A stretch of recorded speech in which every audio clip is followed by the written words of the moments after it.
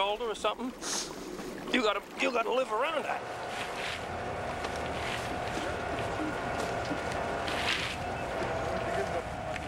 I talk to friends of mine on cops, firemen, or just regular people I run into every day. They can't believe that there's clams coming out of these waters, and I'm trying to explain to them the clams they're eating are probably these clams. Raritan Bay produces 25% of New York shellfish. These are probably the best beds in the United States. There's billions of clams out there. The state has never spent 5 cents on this bay. It's all natural seed. It seeds itself. For clams to reproduce and self-generate, it doesn't get any better than Staten Island. The sea turtles are awesome when they come up near the boat. I think they're attracted to the sound. How big are they? Maybe 3 feet by 3 feet. They're nothing tremendous. That's big, though. Oh, yeah, they're big. Well, this week I fished every day. Right now I'm not working. I'm a printer and I work good half a year. That's it. This is working away, you know. It's not all fun and games up here. Like I said, I fish every day, you know. You got to get in condition, believe it or not. You're moving your arms all day up here. It's not easy. I like this bridge because it's a nice place to spend the summer. There's some on the beach, yeah, I can see it. You know, the whole mess in there is loaded with them. I see tails sticking up. They're up there.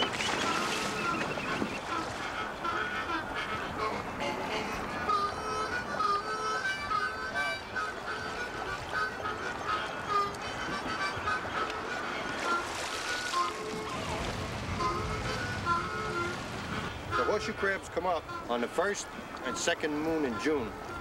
The mate on the beach and spawn in the shallow water, and little by little they filter out of the inlets and go back into the ocean.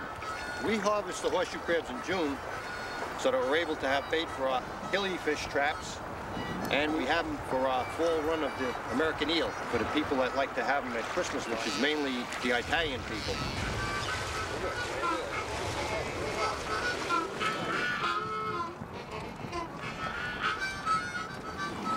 See these 2 little feet here? That's what he feeds himself with. He'll eat that clam eventually. Every time the clam relaxes a little bit, they go in deeper and deeper till they get in it. The horseshoe crab dates back in the fossil records about 200 to 300 million years. This crab it's a true city creature. Just as New Yorkers are able to survive in this harsh environment with a lot of stresses, the horseshoe crab has survived basically unchanged and can coexist living in a huge urban center like New York City.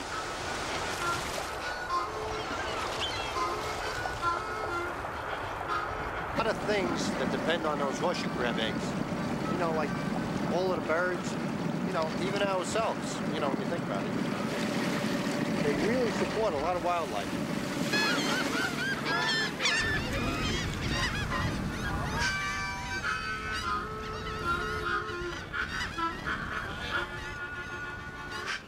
Weekends, I go in back of Kennedy Airport. There's a couple of channels out there.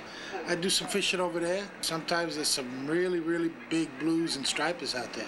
Most people don't go because they think it's polluted, so it helps the people that do fish. I had a great time with snappers this year.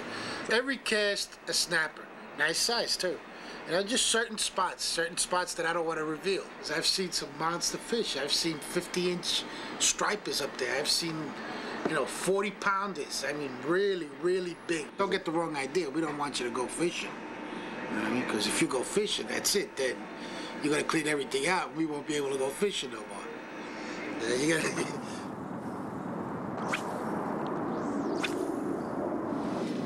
Right now, we're in a marsh that's surrounded by a highway on one side, train tracks on the other, a golf course behind it, and a lot of homes on this shore.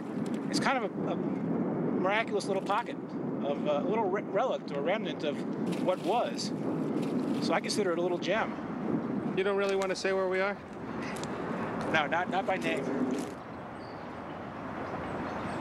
That's the beauty of striper fishing. You can find a few spots around the city where you can fish for a couple hours after work or before work or at night.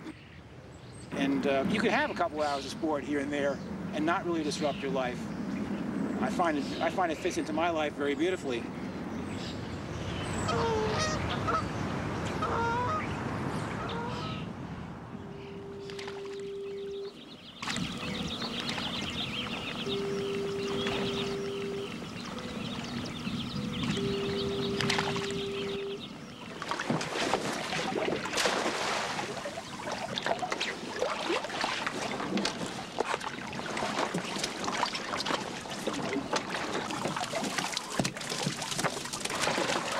one of the finest baits you can use on our game fish here. The stripers, weak fish will take them.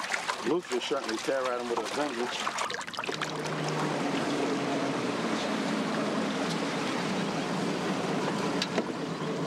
That was done good, Joe. I expect this throw to be better than the others because I think we did that just right. Always at this change of light is the best time to get the bunkers. The change up of light seems to confuse them when you throw the net.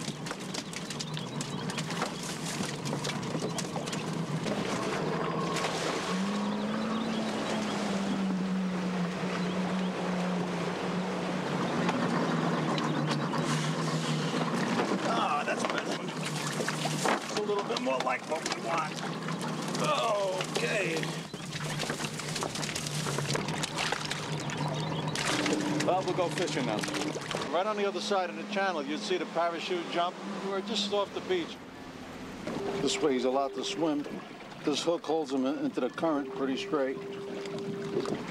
And when the bluefish come from behind, or if they grab him, you have all the business end showing.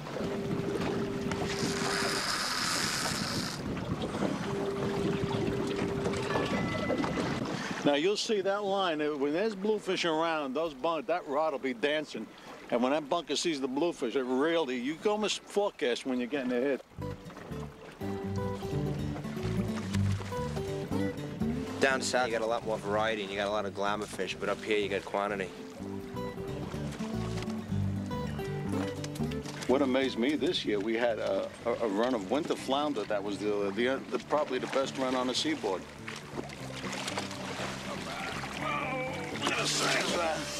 Whoa, look at that reel go. That fish go about 12 pounds. There's a big apple blue. Nice fish.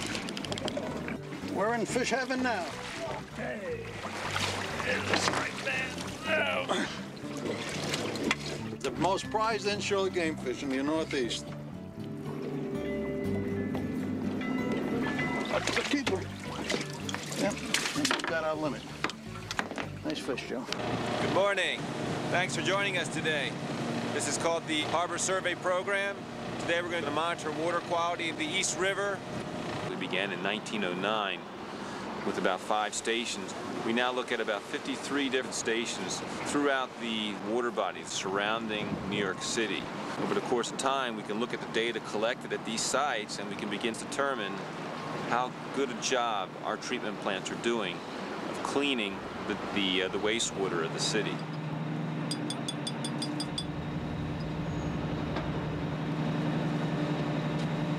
The waters here have improved tremendously. That's due to coming down very hard on industry. It's also keeping raw sewage out of the waters. Much to my surprise and sometimes alarm, the people that live in this area seem to take these waterways for granted. They don't realize what a precious resource is right here. We're starting to see little baby groupers this year. It's the first year I've ever seen them. They're only about 5 inches long, but that's a fish that never really came up to these waters. I don't think these waters ever got warm enough or tropical enough for them, but that's a good sign. Last year, a guy caught a king mackerel here. That's another fish that uses, and more bonita than I've ever seen. There's always bonita around, and years ago, we never had no bonita here. 2 springs ago, we had a lot of seals around, and they were doing a job on the flounders. We were actually seeing them come on up, laying on their backs with the flounders in their mouth and eating them, and then going back down for another one. The water's fantastic. In the last, 10 years, 12 years, we've seen this water one year turn almost green-blue. A 2-tone color. We stood there freaked out. At night, you worked your lures on the rocks, and you could actually see the fish 8 feet down. Years ago, you used to see shit on excuse the language, you used to see doo-doo on the water. Now you don't. People are saying the water's getting cleaner. Yeah, that's baloney. They always take, they needed to give hope. When you lose the hope, you lose everything. And it's look like they don't thinking what it will be the future. Nobody thinks the future, just now.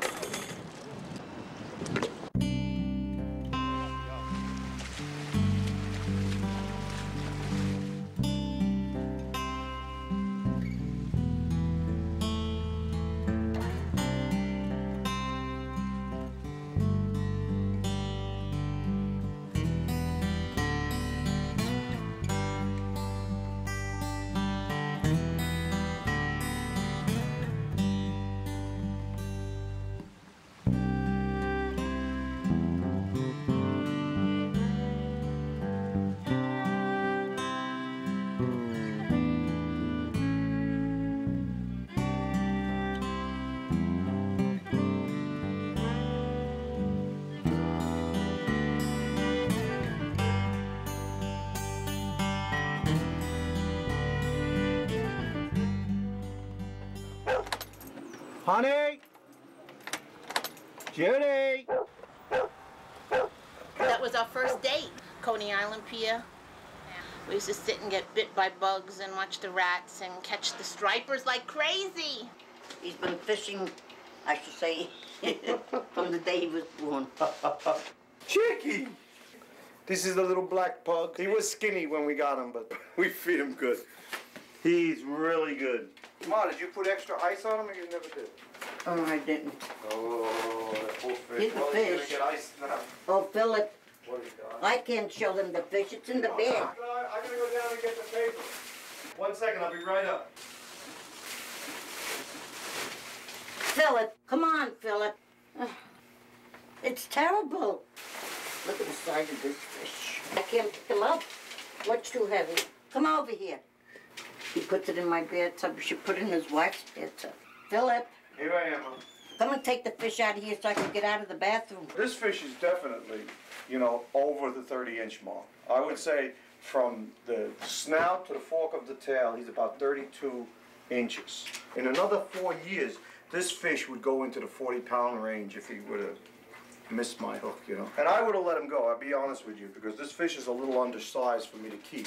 But I kept him because of the look of death in him, you know. Okay, is it all right if we start to clean him? The bottom piece, I'll make it like a little fish. And you get a lot of meat in here.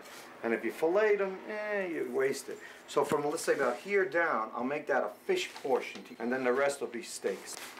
Now, usually, I'll take this and put it right on an extremely red-hot barbecue. But not tonight. We're going to let Judy That's too big, Philip. do my stuff. That'll never cook on a barbecue. Philip, easy. Okay, Mom. We'll You should find have out. cleaned the belly out first. Well, no, I didn't want to do that. Why? Well, because I just didn't. We're going to have one tonight. I'm going to take tail. one big one. My brother is out in Florida, and my sister in Staten Island, and they come and visit, but I got Mom. I'm the lucky one. You're right. Okay, Chicky, we'll be 1 minute.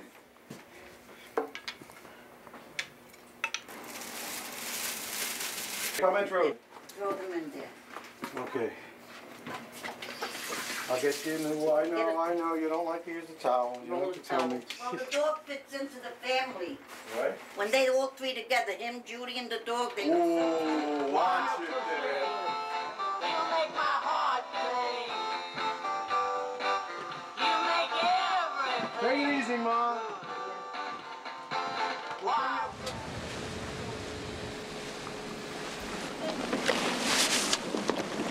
Okay, if you could do me a favor and reel in your lines on this side, we're going to do a quick boarding.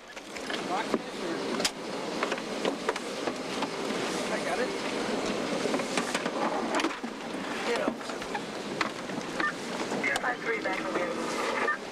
This all you got? Yes, sir. These are violations of almost $250 per fish. And if you have more, if you're an offender, a repeat offender, the judge can literally, you know, sink you. You guys know what the size limit is for the blackfish? I think it's 11, right? Wrong. Huh? You gotta be at least 13 inches. 11 and a half. People just don't give a shit, you know? They don't worry about what their kids are going to catch a few years from now or their grandchildren. They just take everything they can take right now. I'm going to give you a summons for the blackfish. You'll have a court date. Just make sure you show up at court and we'll take care of it in court. And we'll give you a copy of the regulations before we leave. Ha! Here we go. This fish is probably be anywhere between 15 and a half and 16. Nice fish, but he probably is short. But plenty to eat here. I want to measure him. 16, right on the button. These gentlemen had 2 blackfish or tautog that were short. They're supposed to be 13 inches, they're 11. And they have 4 porgies, which are legal size, 7 inches. Commercial fishing takes the fish away. I don't think that a man down here with a fishing pole and a hook is going to make that much of a dent in the bass population. 29, one more. If I catch a fish and it's undersized and somebody wants it, I'm going to give it to them. I'm not going to throw it back.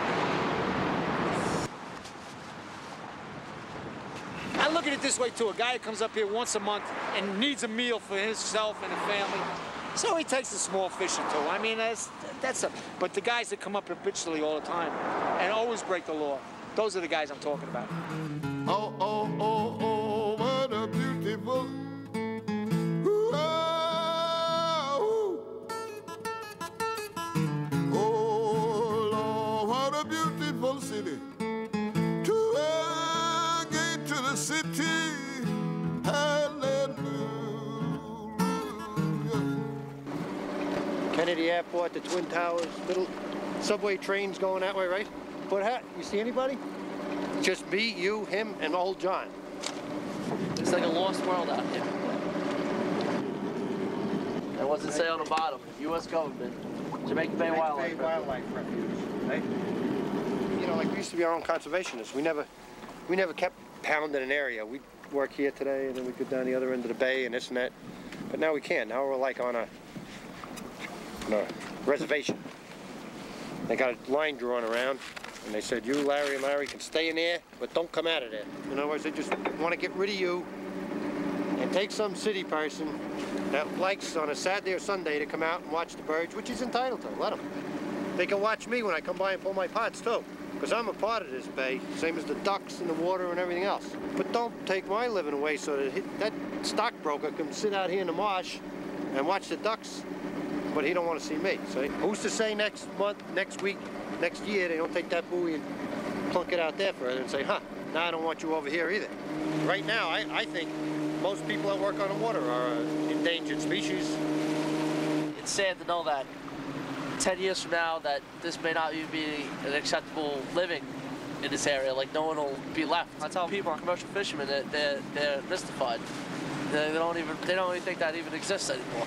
The pay isn't that great, but you get all the advantages of being a fisherman, being free, being able to be with my father. And I'm always with my father. You know, if we're working, we go hunting together, we go fishing together. It's a great thing in itself. You know, me and him have a really tight bond, and basically lost without each other. And I never came into this expecting to get rich. I always came into this with the expectation that if I can pay my bills, in the future feed my family, and buy the things that have money left over to get a few things that I want, I'm a happy man.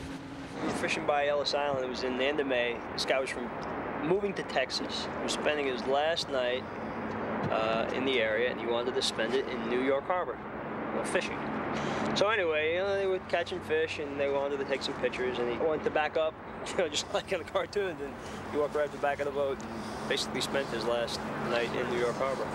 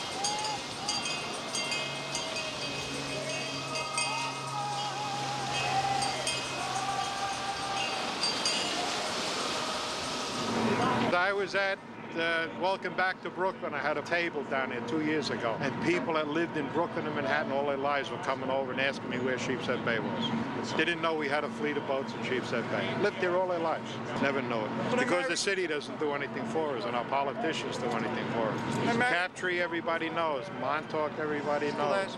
We're the largest fishing fleet on the East Coast, and nobody knows we exist. I married my wife. She lived in Queens. She never even knew Sheepshead Bay existed until I married her.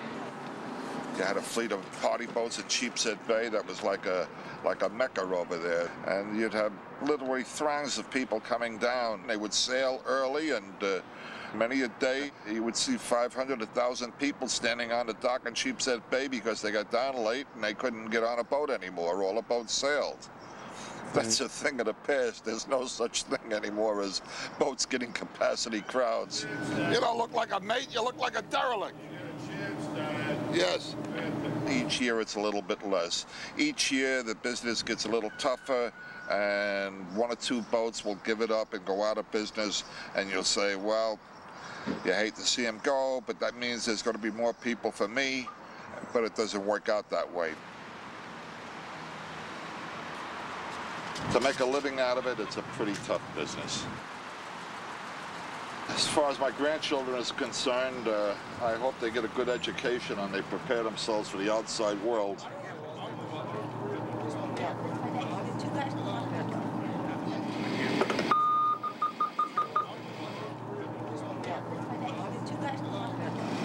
Get yourselves ready? Well, let's hope we have a good day together.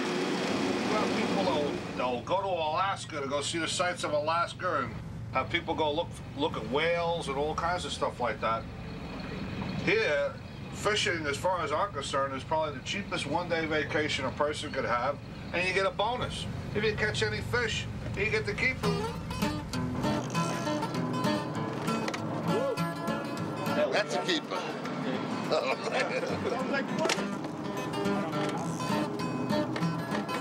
Another keeper. Yeah.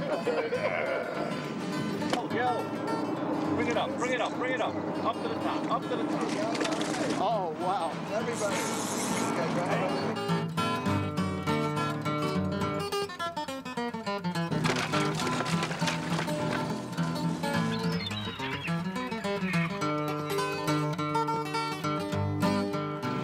Fishing is a natural resource. Right in the bucket, boy, am I good. How many chances do you have to deal with Mother Nature and a natural resource right out your back door? It's a days out activity. You're away from all the hustle, bustle. How long is it from your house? You're right in. And there's the New York Aquarium. You can go look at Coney Island right behind us. Here we are. Take a look around. Almost as far as you can see. Look at all this fish life.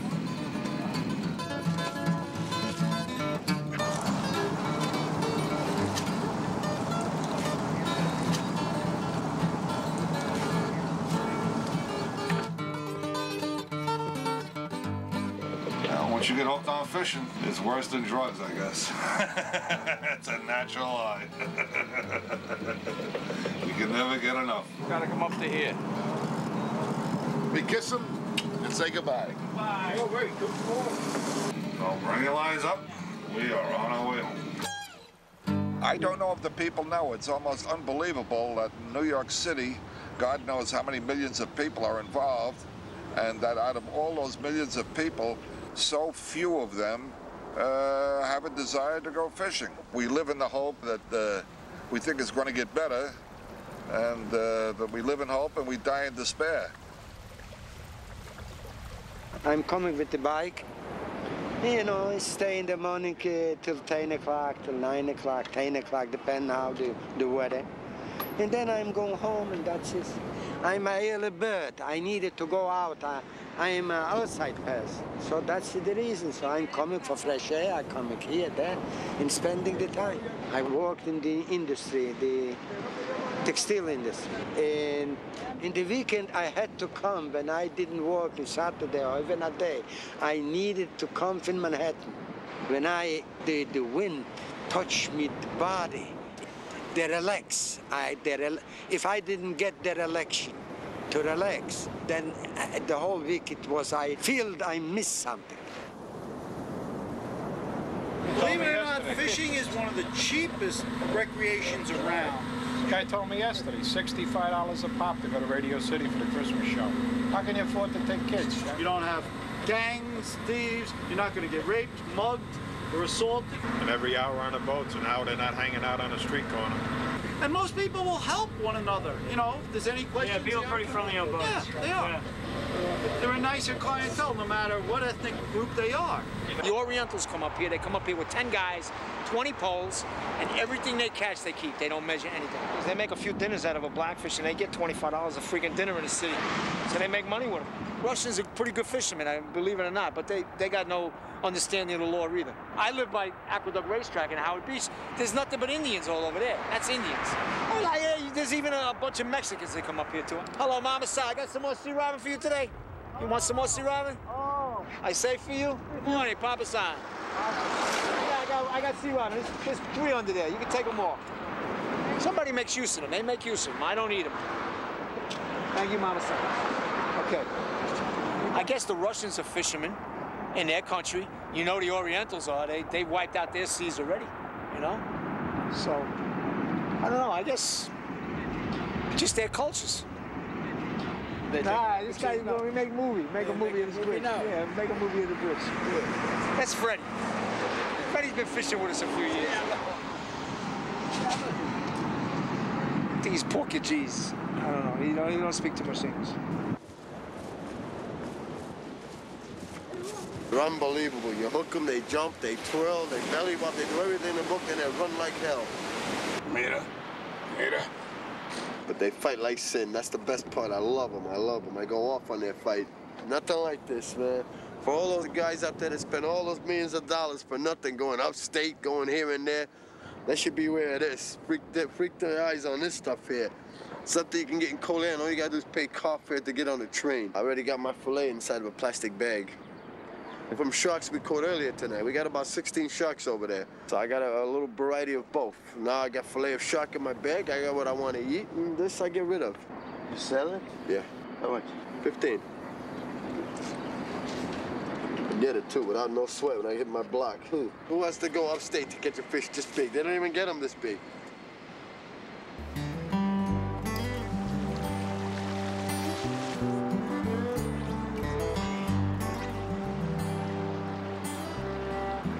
When I first started fishing, striper was a really rare thing. You know, back in the mid-70s and things, you'd never see a striped bass. I mean, then all of a sudden, here they were. I'm just gonna tag him and send him back on his way.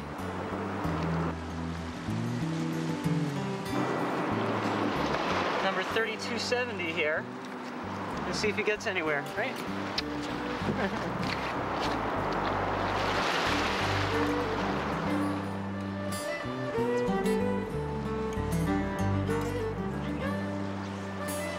I had one return not too long ago where a fish that I tagged was caught again in the Chesapeake Bay about 3 or 4 years later.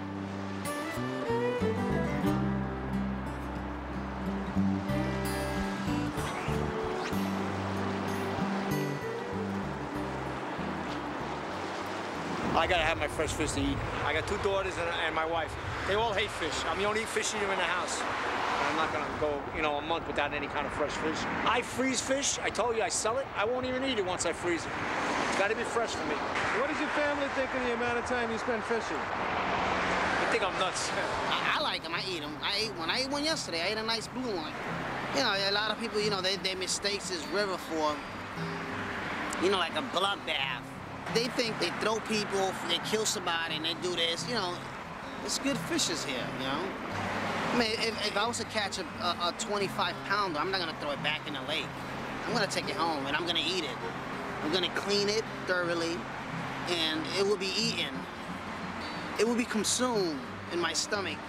We conducted a study of pollutants that we know are in the Hudson River to see if anglers who eat fish from these waterways have elevated levels of these pollutants in their bodies. Generally, the guys had no trouble answering our questions. They're more than happy to talk about their fishing, how proud they are of what they catch, and how they share their catch with their friends and their families. Tonight at dinner. We interviewed anglers throughout the New York area. 90% of them were male, but the population at most risk are women of childbearing age and children.